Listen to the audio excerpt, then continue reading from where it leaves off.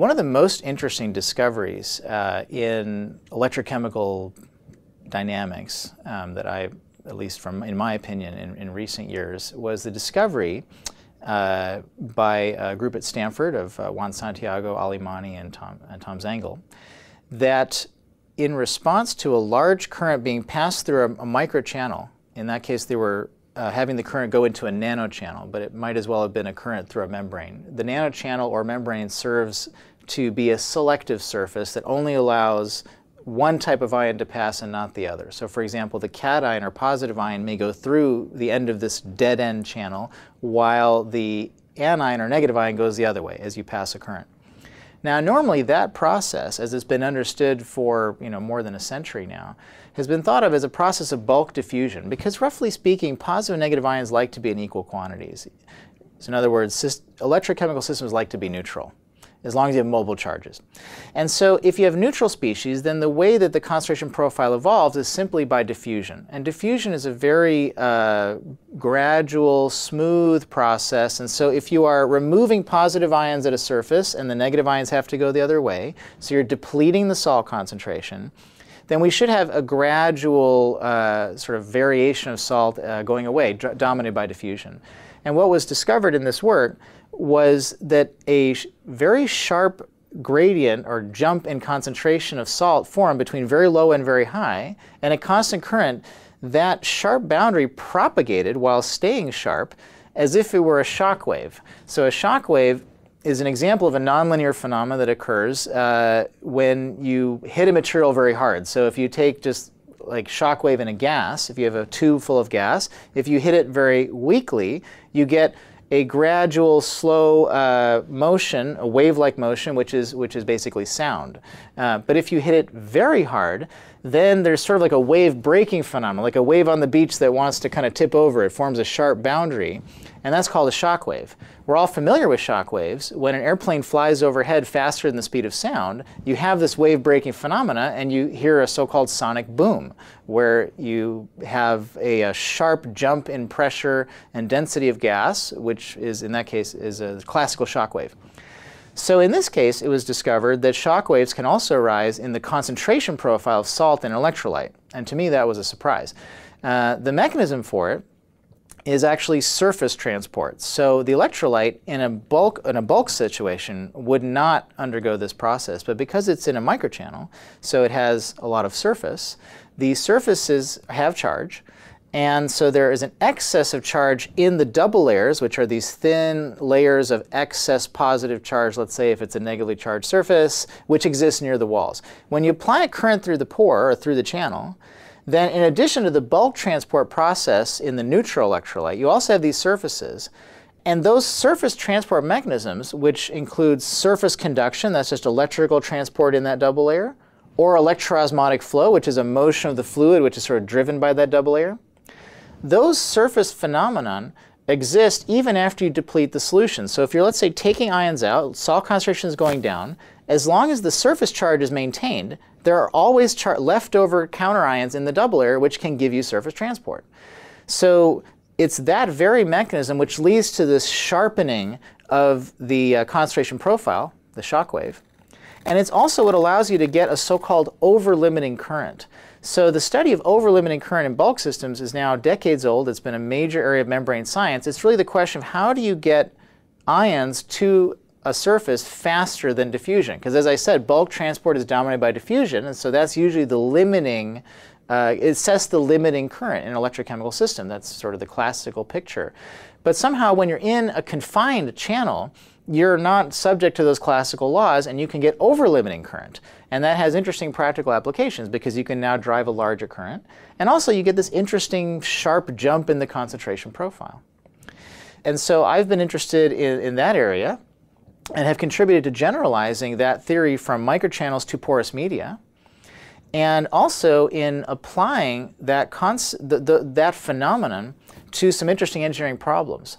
So in particular, I've been looking at what I call shock electrodialysis as the first example of sort of more generally what I like to call shock electrochemistry, which is just electrochemistry in situations where you drive large enough currents to generate these shock waves in the concentration conductivity.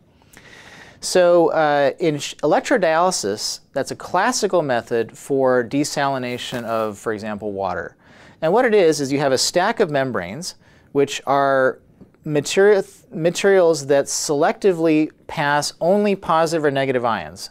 So, and what they are is basically a large counter charge in a dense porous material, you could say. So for example, a cation exchange membrane is a strongly negatively charged material that only positive charges will want to go through. The negative charges will not want to go into a material which is strongly negatively charged. So when you pass the current through this stack of membranes, you have a cation exchange membrane, anion exchange membrane alternating. Then in one channel, you have the positives going out one way, the negatives go out the other way, so you deplete the salt. And in the neighboring channel, you have the positives arriving and the negatives coming from the next one, and you increase the salt. So you basically flow water between this stack of membranes, and you have basically a decrease in one channel, increase in the other channel, and then you split that off, and then you thereby separate the salt. So that's actually a method for salt removal and other brine concentration, other interesting applications used today. It's called electrodialysis. So how would we improve on and modify that sort of process using this shockwave phenomenon? Well, the way to do it is to basically create a deionization shock in a porous material. So for example, we've done this with porous silica glass frits, but you can use lots of other materials. You drive a current through that layer, and now instead of having alternating membranes, we can just have the same type of membrane just at every layer to simply generate depletion. So we can have just, let's say, a cation exchange membrane sandwiching a layer of porous material which is weakly negatively charged. So I also now call that a leaky membrane. And what we do is we drive a current through the system just like electrolysis, but now instead of doing the separation at the sort of physical membranes, we form this shock wave in the concentration profile in the middle of the channel. So it's sort of a membraneless separation in the porous medium. And then we have a cross flow, and we split the flow as it emerges from the porous material sort of ahead and behind the shock wave. And so this offers some new opportunities for separations because we're not actually using membranes directly for separation.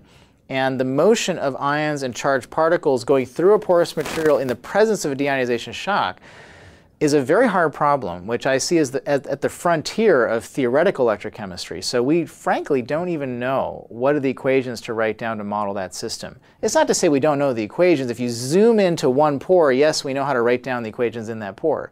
But what I'm really talking about is a common theme in much of my work, and what I see as really the forward frontier for this field, is that just because you understand the dynamics at the nano or molecular level, it doesn't mean you understand what's happening at the intermediate scales. And in this case, the shock wave is an intermediate scale phenomenon. And so the question is, what is a simple, relatively simple set of equations that you could solve on a computer without having to resolve every ion and every pore in a porous material? And so when I say we don't know the equations, that's what I'm talking about. We have a set of equations which I've developed for that kind of problem, but it's imperfect. It doesn't properly take into account flows that can arise in the material and different kinds of dispersion and diffusion phenomena and electrohydrodynamic phenomena. So I think an interesting frontier of research, in fact, is to develop a theoretical understanding of leaky membranes or porous media which are subject to large currents. So the shock phenomenon is just one of many possible nonlinear behaviors that could occur for electrochemical transport in a porous material. I mentioned the application to water treatment and shock electrodialysis. I'm also in my lab and also in my theoretical work trying to develop an understanding of what I call shock electrodeposition. When you, let's say, take a dissolved metal, so for example copper or lithium ions in a solution, and you deposit them electrochemically onto a surface, that's electrodeposition, to make the solid metal. So for example, think of lithium metal or copper. Then that growth process is notoriously unstable. So under conditions of high current where you start to deplete the salt, you find that this flat surface, instead of growing kind of smoothly and uniformly, it sort of breaks up into little fingers called dendrites. This is a major problem in many processes. So if you're electroplating, for example, you want to put a metal on a bicycle wheel, you obviously don't want little fingers sticking out. You want a nice smooth coating. Also, in batteries, the perfect anode material for a lithium-ion battery is in fact pure lithium. You can't get a higher energy density than that. It's very, very negative potential. The problem is that if you want the system to be rechargeable, you have to essentially electrodeposit lithium ions onto lithium metal that's unstable and leads to dendrites, which will grow and short circuit the cell and even lead to thermal runaway or exploding batteries that some of us have heard about in the news. So it's a very important process to understand. Coming back to the motivation I originally gave of how do you control transport and look at the nonlinearities in porous media, something I'm interested in right now is electrodeposition in porous media under conditions where we generate these shock waves in the concentration profile. And there are early indications that, both theoretical and experimental, that when you go to high currents, if the metal is growing in the right porous material with the right microstructure, the right surface charge, that actually you can stabilize dendritic growth and lead to a more uniform deposition and dissolution within that porous material. And so that could have lots of interesting applications. But what I want to emphasize here is really the science of that kind of a system. Like I said, we essentially don't know the equations that we should solve at the macroscopic scale to describe that system. So we're not really even in a position to sort of rationally engineer such a system. If we'd like to design the perfect, porous metal anode, for example, for a battery, we don't even really know how to do that right now. And so if I look forward and say, where is this field going to be in 10, 20 years, I think the work that we're doing now in identifying sort of strong nonlinearities in electrochemical systems will have lots of opportunities to grow in terms of both theoretical and computational modeling, developing sort of better intermediate scale or mesoscopic models, and also in terms of experiments and applications to test those models and apply them to important societal problems using electrochemical systems.